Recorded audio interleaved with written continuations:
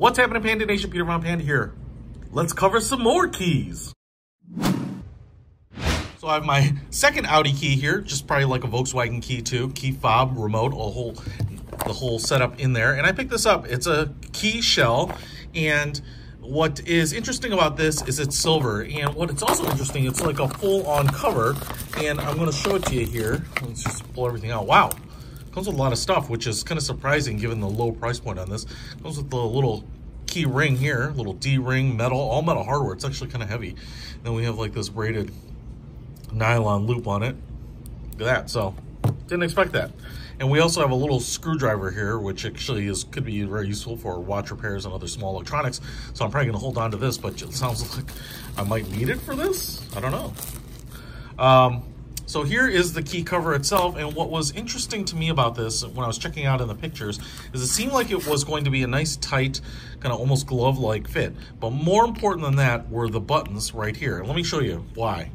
You can see here, this is the key fob that gets used most often, and while two of the buttons are completely marked with the original paint, the lock button up here is not very well marked. And so sometimes when I'm looking down on it, I'll know that this is the lock button, but you know, sometimes I'm double checking. I'm like, where is it? Oh, it's up here. So what I really liked about this is that it's a full fob protector. It covers the whole thing, and the button icons are back. Now, they're not exact facsimiles of that, but that's all right. And you know, even the little bump here where you're looking for that lock button kind of by touch is molded in here too.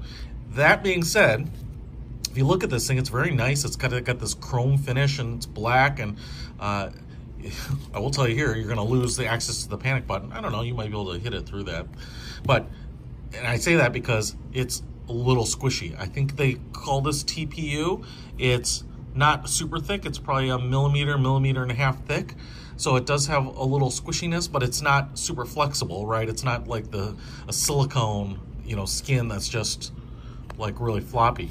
So all we're going to do here is, I think, you just kind of massage it into the case and try to do this as quickly as possible so it doesn't stretch out the cover as much or as little as possible. So there we go, got it on. Okay, now because this is a soft case at some level and not a hard case, you can't quite expect the same type of tight fit that you would on a hard case. And you can see here, what I'd prefer is it to, I don't know if I can get it any further down.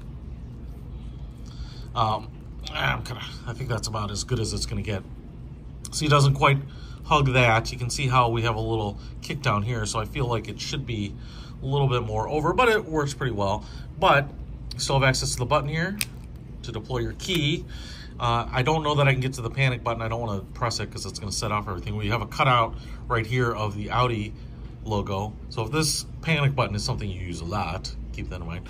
The chrome is kind of a nice match to the chrome loop right there. But now, as opposed to my old key, now I actually have all the button icons back, and even the nip on this one, so that I can feel it by touch. But now I can look at it and it looks like a brand new key, and it's very shiny and looks good. And this one now will turn into my spare key, but even that, now it looks pretty good. Maybe I should just keep using this one. This has been pretty reliable.